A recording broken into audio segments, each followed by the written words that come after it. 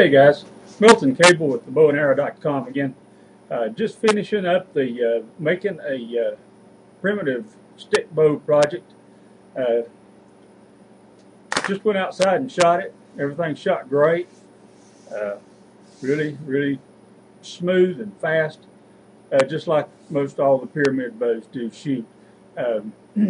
Still have some fine sanding to do. Just take some finer grit sandpaper on the whole bow, get it nice and smooth, and put a good coat of, I like to use lacquer on these bows, a good hand rub oil. But with oil now, you're going to have to keep putting the finish on.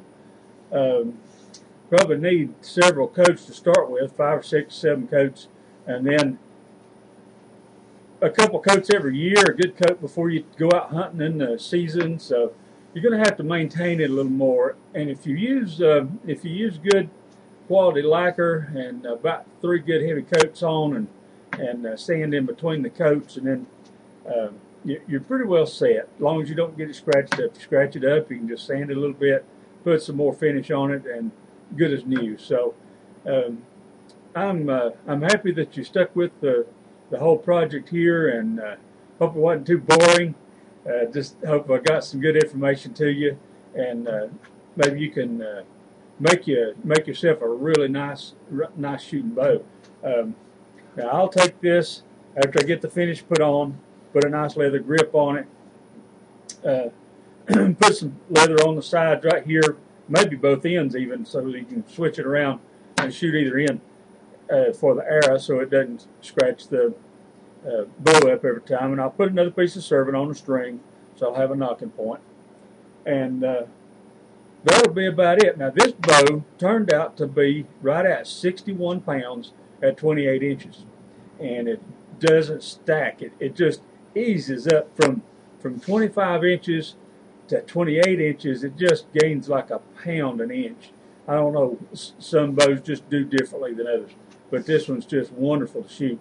So I hope you enjoyed the project, and hope you learned something. And give me a call if you need some more help, or look at my website and buy some bows off of me, some arrows, and we'll just get whatever you need to you. Now, want to unstring this bow. There's something that happens that if you're beginners, you may not understand. You may not know. You might think something's wrong, but it's quite common. You could call it a set or a string follow. A string follow normally is thought of as being from the horizontal, from the flat plane of the handle, where the board would be straight. How much it comes up off of that plane. Now here, this one has 1.5 inches of string follow. Now, it had, when I started, it had just a little bit curved toward the back. So actually, it's probably taken 1 3/4 inches of set. So the set it takes is from wherever the wood starts.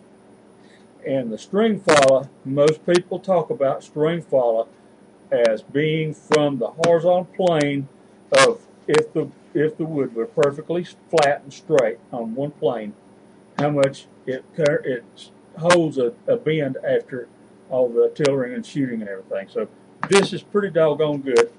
Let's check this other end. It's just a hair less. It's 1 1/4 inches. So this bow is really a good bow. If you remember, we had really good thick late year growth rings. So it's very dense. The wood's very dense and strong. So hope you enjoyed the project.